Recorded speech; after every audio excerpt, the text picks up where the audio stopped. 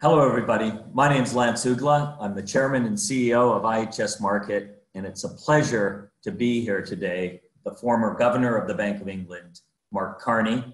Mark, welcome. It's a pleasure to be with you for the next 30 minutes, and I'm looking forward to this CERAWeek conversation presented by IHS Markit. Mark, today I'd like to talk to you in this conversation, which I've really been looking forward to, about world economies, and I'm going to follow that with some questions around climate change. I know they're both areas of interest for you. And to start off with your final days as the governor of the Bank of England and the impact of the decisions you had to make to help counteract COVID-19 and the pandemic, how do you think we're doing as a set of global economies and global leaders in terms of the decisions we've made and the actions we've taken? Well, again, thank you for having me, and thanks for what you're doing.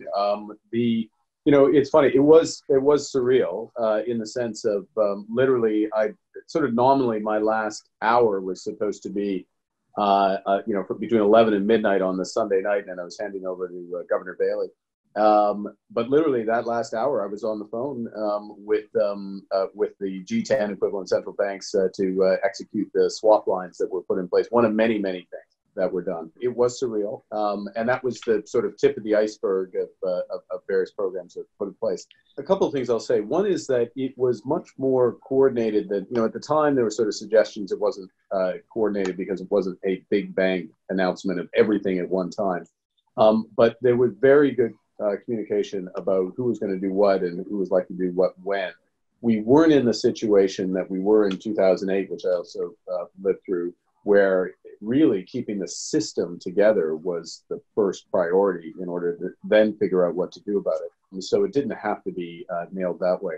Do I think the authorities have done enough? I certainly think they acted with real force and determination early that very much helped market functioning. I mean, markets were able to find the price. And in terms of the financial channels, it's been very effective. And the direction of stimulus has been very effective.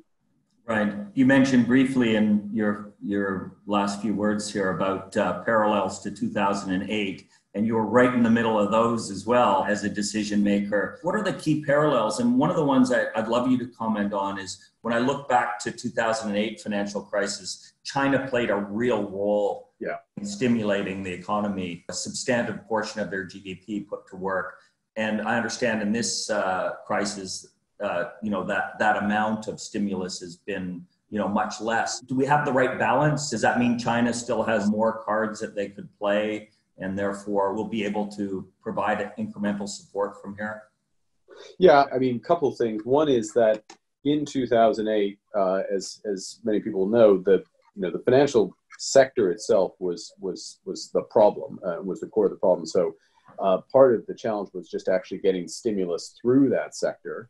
You could put liquidity into it, you could cut rates, but actually that didn't flow through to the real economy and support. So again, then fiscal was important. I mean, of course, the central banks had to do all those things and get them right to move it forward. But the fiscal side was quite important. And you're absolutely right, Lance. The China fiscal stimulus was exceptionally important. It was exceptionally important for commodity markets. I mean, I was in Canada at the time, and the Canadian terms of trade actually improved quite substantially in 2008, which is one of the things that helped us move forward.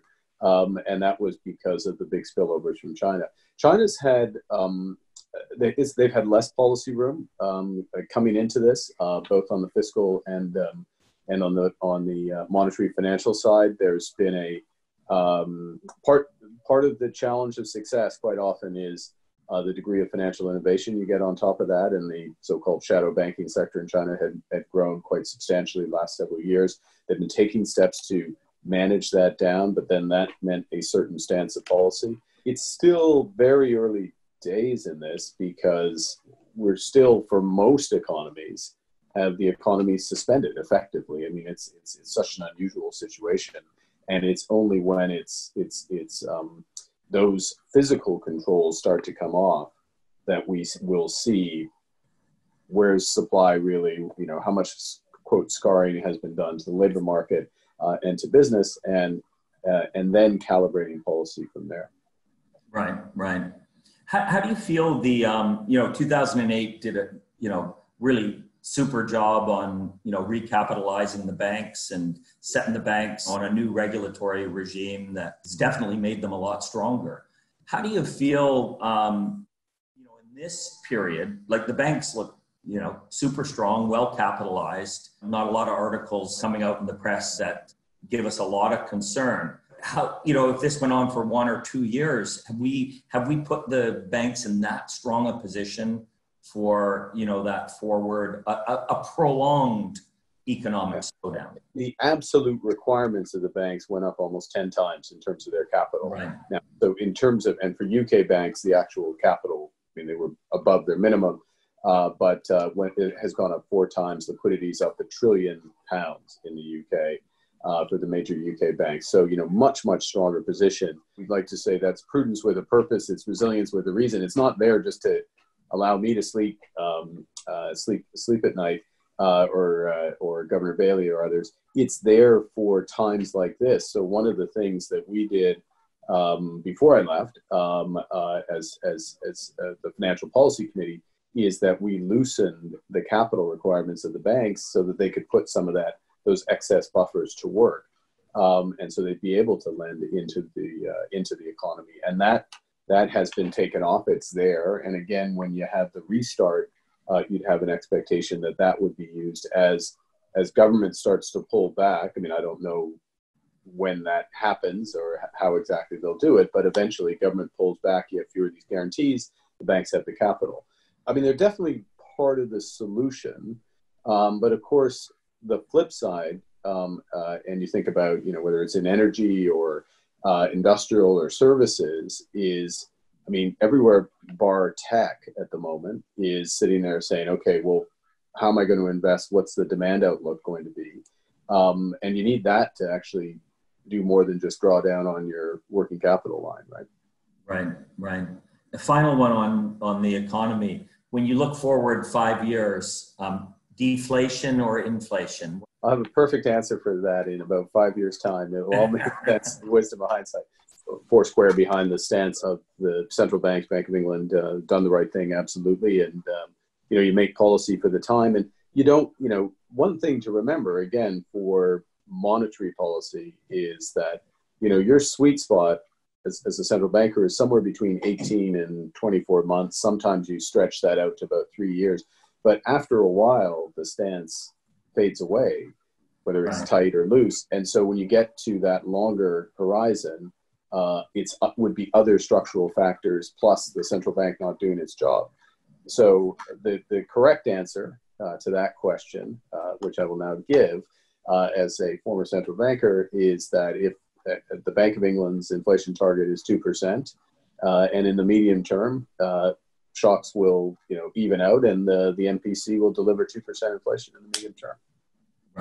Right. I think one of the things that I find really interesting about your time here in the UK has been your thoughts around energy and energy market transition. You've taken a real stance on that. When I look at what's happening in the world right now, I find the world starting to divide into a camp that thinks the whole concern over greenhouse gases, climate change, global warming, this is going to slow down now. And then there's another group that consider there's a real opportunity that the markets actually and people in general will want to accelerate the agenda. What's your thoughts on that? Well, let's take it up one level first, which is that, and actually I literally got off a call with 50 heads of state, including most of the G7 and beyond, where some of these issues were being discussed. And when I say these issues, the phrase that gets used by some of them is, let's build back better. So what is better? What does society want? How do we, we've stopped our economies. We've had this, existential experience and this health tragedy at the same time, affecting many people personally, but society as a whole. So as you restart your economy, where do you want to go? Where do you want to go as a society? That question is being asked everywhere around the world in all the senses, right?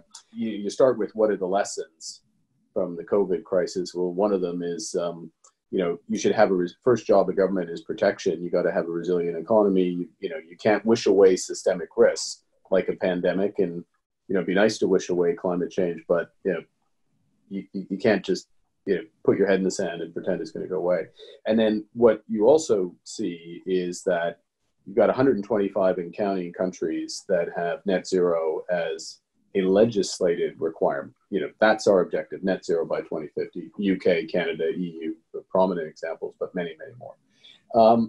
And so in that environment, and you're resetting your medium-term economic strategy, it's pretty likely that society, no guarantees in life, but it's pretty likely, certainly here in the UK, where it's absolutely clear that that's the orientation and the policy is set in that way. And companies, I have to say that the conversations with, not just because of my role at the UN, but the conversations with companies, particularly in the financial sector, is that they expect that orientation towards net zero. Now, I think the key thing, and if I'll take a chance, if you give me an extra minute here, just to reinforce something that I know you and I have discussed a bit in the past, which is that what's crucial here is this is a whole economy transition, right? It's every sector in the economy. That's the right way to go from where we are to get to net zero. What you don't want to do is try to jam everything into deep green activities, as worthy as they are, and the best everything else is brown and bad, and the best all those.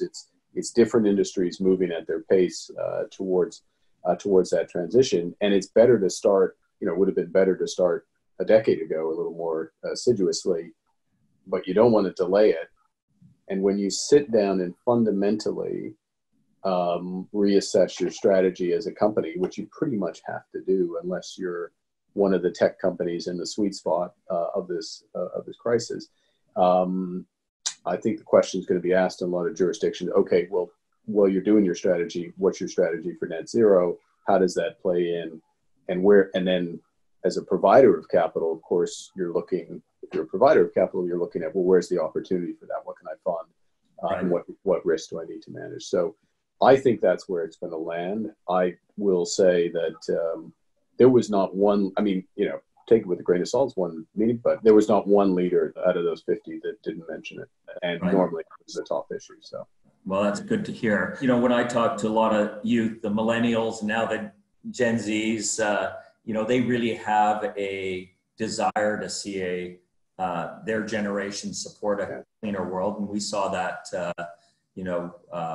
in Davos this year with, the primary topic in many of the agendas included energy transition.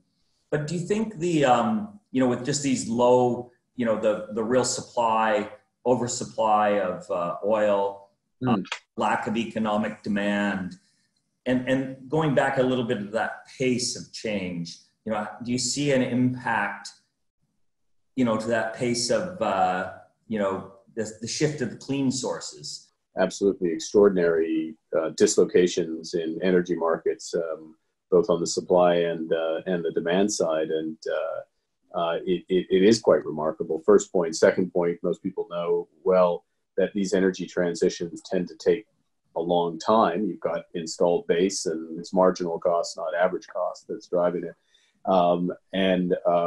So both of those work in favor of, hydrocarbons will be, here for some time, without question. And that's why it's important to have a transition as opposed to flip a switch from A to B. And we spend a lot of time emphasizing that. I do think, though, that, there's a distinction between on the power generation side and the transportation side. One issue that a number of governments are facing or will face very soon is if they bailed out a heavy emitting industry like an airline, for example, as some already have done. What's the quid pro quo in terms of the speed with which that entity, when it gets relaunched, moves on a path? It's hard for an airline to be net zero, but moves on that path, although there are some exceptions, but moves on that path. So around air transport, marine transport, others, questions come up, and you see it in some of the bailout packages. I haven't seen the actual fine print, but certainly the announcements. some of the ones in Europe around fuel mandates. So, a blended renewable fuel by a certain date, a certain proportion will be there. And, that's the type of policy we may see. The stuff I do is not around that specifically. It's more about how do you just have the framework within the financial markets so banks, insurers, asset managers, asset owners have the information to make judgments around this stuff. I guess the point being that certainly the low emission vehicle versus internal combustion engine, that on the margin those economics have just changed with the petrol price, the gas price. But fuel mandates, cash, if there's cash for clunkers, it's more likely to have a green tint to it than it did in 2008, in part because the economics are there and the installed capacity is there. But these are some of the policy issues that will, and tests, to be honest, that will come out in the next, let's say, 6 months over the horizon. Yeah, I think we're going to have a lot of, government-led programs that, are tied to policy to actually make sure the transition, happens effectively, because there's so many,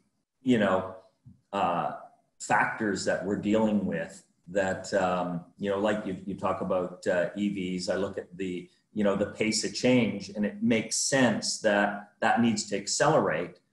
But then you have gasoline prices. Yesterday, I saw them, from 108 to 115 here in the UK, and but that's still a really low number. And so, it's encouraging people with great policy that will help us make sure this energy transition keeps pace. Yeah, I think it's right. I mean, it kind of underscores that, this is in the jargon is called transition risk, right? So it's where's regulation, where's it headed, and what signal does that send to the market? And one of the big questions, so as it comes into the investing consciousness, the lending consciousness that, hey, actually we are headed towards something like net zero. I mean, it's off in the distance, but we're headed in that direction. Then you ask yourself the question for a specific industry and company and say, okay, well, what logically is going to happen in that industry? So if I'm an automaker and I sit and look at no more internal combustion engine cars in the UK 2035, something, I'm slightly embarrassed, it might be 2030 or 2035 for France, something like that. That tells me something about where the system's going. And then the question becomes, is it possible that's going to get pulled forward, or other economic levers are going to be tweaked in that direction? Now, if you're a government, you're sitting in 2021, 2022, and you decide you want to goose your auto sector with cash for clunkers or something like that, but you also have an ICE drop dead day, that it starts to influence you. And, or at least it's a test. It's a test of whether you have a coherent policy. And then I, as an investor, or I, as a lender, start to, I look for where to anticipate it. I mean, I looked the other day, and we can debate. We don't need to debate the numbers. I just think the order of magnitude is interesting. That Tesla's worth more than Ford, GM, Fiat, Daimler, and BMW combined. So you can argue, you can cut it in half, and it's still, that shows you the delta of where the market at least thinks the growth is. And when you've been looking at the frameworks for banks and lending portfolios, the close cousins to that, of course, the asset managers have the investors and their ESG frameworks. Have you thought a lot about the data aspects of this, where comparing apples to apples or apples to oranges? A lot of times when you're dealing with multifaceted, multi-factored type analysis, getting these analytics right will be really, really important. Lance, you've thought more about the data aspects of this, but we do think about it, and we think about it in a couple of ways. Like, one of them is, as you know, the TCFD, and just trying to get a basic, as global as possible standard for climate-related financial disclosure, and flipping that from what is a private sector initiative, which it's got 140 trillion of balance sheet behind it now, between the asset managers, banks, etc. That needs to become put into a disclosure regulation or listing regulation or accounting standards. It needs to jump. From the private sector has done a great job. Now it's time for the public sector to bring it in. But you're asking a much broader question, and it kind of gets to the heart of ESG and the components and what drives it, and how different institutions will want to use data. And I think it's hugely important because, first off, if you look at it from the climate perspective or the transition perspective only, let's call that the E in the ESG. Well, most ESG indices, and there's over 1,000 or so, last time I checked, or metrics, the S and the G dominate the E. So if you're trying to manage your portfolio for your millennial, or because you think there's value there using an ESG index, it's probably going to give you a false signal. There's some correlation there, but it's going to give you a false signal. Mostly social and governance. Yeah, exactly. Mostly social and governance, as opposed to the energy or the climate aspect. So if you're an investor or a bank, well, okay, you're going to want to drill down on the components at least there, or at least to have the option of doing that. Or if you're an index provider or other provider, and this is one of our questions we're asking of the industry, is there a better way to really hone in on transition and transition readiness of a company? My personal view is that these types of issues will just move more and more center stage. So yeah, it's interesting, what IHS's, static carbon footprint is, but where do you think it's going to go? How are you going to manage it going forward? How much is going to be of your net zero is going to be net? You're buying some offset or something versus managing down the footprint, and figuring out who's above and below the line on that is hugely important. And I'll just make one comment, and I think it was slight serendipity because before a major energy company made an announcement a few months ago of their objective to go to net zero scope 3 BP, we were pointing out this point that you want energy companies that are managing in this direction. I mean, Shell would be another example. Enel's another example. There are increasing Iberdrola another example. And then you can make a judgment. What you don't want is an ESG or an index, in our view, for the transition, or a taxonomy that just says, oh no, energy out, all energy back. Like that doesn't get you what you need, because anybody who spends time, and your questions kind of touch on it, knows that a lot of this is about an energy transition, and surprise, surprise, you need the energy companies to be center stage for that. Right. No, I'm a big proponent that we've got to make sure, apples are to apples and oranges to oranges. And I think for investing, I see the passive investment management, taking a big position in the asset management space. And I think for the active managers, the ESG component's going to be a real opportunity for them to be able to perform. But as an investor, you're going to need to be able to understand the measurement of that.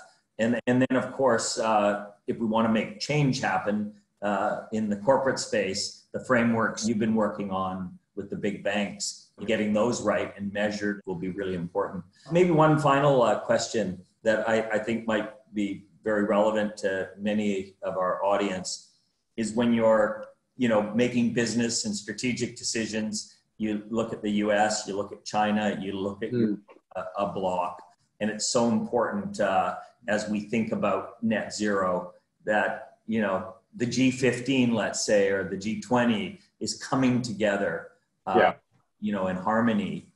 And how do you feel we're doing? What's your scorecard on that? And, as we look forward, I want to see the, world leaders come together around the climate agenda. And I think we have in many, many places, but you're closer to that action. And what do you think the scorecard is, or how we're doing as? Lance, it's a hugely important question. You put your finger on it. I mean, people recall that the run up to Paris, there was an agreement between the U.S. and China in September, I think, of the year, and Paris was in November, which helped unlock the ambition for a bunch of other countries, because both at the time, it was quite an ambitious agreement at the time, and shifted things forward. The U.S., as you know, is is leaving the COP process the day after the U.S. election. I mean, they've given notification. So that dynamic is not there at present, and it really is a China-EU dynamic. And the question is, will there be similar levels of ambition? You know, will they spur each other on? And also, and it's not just China, that should be true for anybody, but what's win-win in terms of whether it's technology flows, whether it's capital flows. This is one of the possibilities, I think, is that some of the markets can be knit together, including carbon, offset markets, other markets there, which would provide an opportunity. Now, literally, we're recording this so in real time. The EU's released their latest variants on the Green Deal, which is more ambitious than it was coming in. Long process still to come, but some of the elements are being put in place there. You can see I want to end sort of glass half full here, because I'm going to turn a negative into a positive in that there are tensions in the relationships as there often are between large economies, large countries, but there's at the same time there's a need for places for constructive engagement. And this is a place for constructive engagement. And, just step back. China, biggest producer of electric vehicles in the world, one of the biggest installed renewable bases in the world. It's run by engineers who understand this stuff. There is real potential there. And I know that in my dealings with the Chinese in the past, whether it's the PBOC or up to the Prime Minister, always on this issue, both on the energy side and the capital markets connection to it, in a very sophisticated and sort of outcome-oriented way. So that can turn. You put your finger on it. That's one of the keys to unlocking a successful COP process. Right. Yeah. And with that delayed, the COP this year being delayed, when is the next date that it'll be set for? We don't have a date. It's postponed for obvious reasons, and it was postponed for the right reason, which is to keep the ambition high. I mean, people do things virtually now, so I guess in theory you could have had a several thousand person virtual meeting, but it was to keep the ambition high. Now, the EU-China process is still on track. I'm not directly involved in it, but there's a meeting in September, October in Leipzig, which is a key summit. And then what we're doing on the bit that I have greater visibility, which is on the private finance side, is we're putting in place kind of interim milestones so that some of these building blocks are put in place. What we're not going to do is save up stuff. We find out when COP is and we'll save it up and we'll announce when we get there. Particularly, I mean, this is the great thing about working with the private sector is if you work with people and say, okay, we need this, and we all agree, and they work on it. Once they have it, they want to implement it. They're not going to, put it in their back pocket, which is right.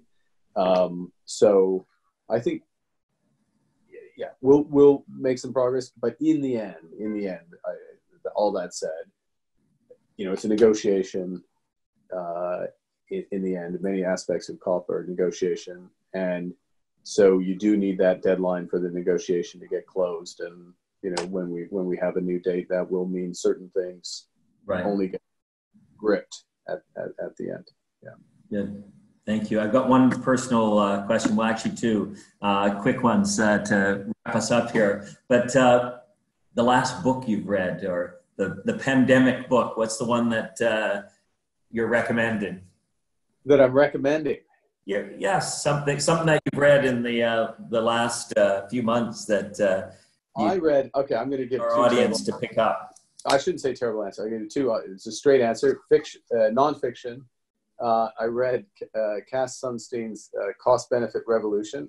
Brilliant guy, one of the best economists public policy, and it's very good. And actually, it turns out I didn't read it for this reason, but there's a lot in there about value statistical lives and things like that, which are relevant current thing. I'm reading the last of the Thomas Cromwell, the Light in the Mirror by Hilary Mantel, which is I may need an extension on the pandemic to get to the or the lockdown to get to it. I would have thought I would have finished it by now. Okay, great. And then finally, as a fellow Canadian, I hope you choose ice hockey over basketball, but somebody told me Yeah. that might Well, first off, as between two Canadians, we don't even have to have the ice in there. It's hockey, and I was happy for the Raptors and all that sort of stuff, but I would rather watch hockey all the time. Thanks, Mark. It's been a real pleasure speaking with you today. I've really enjoyed it. I hope you've enjoyed it as well. Next year, let's try to do this in person. And until then, be safe, you and your family, friends, and colleagues. I wish you all well. Thank you for joining the CERAWeek Conversations presented by IHS Markit. Well, my pleasure.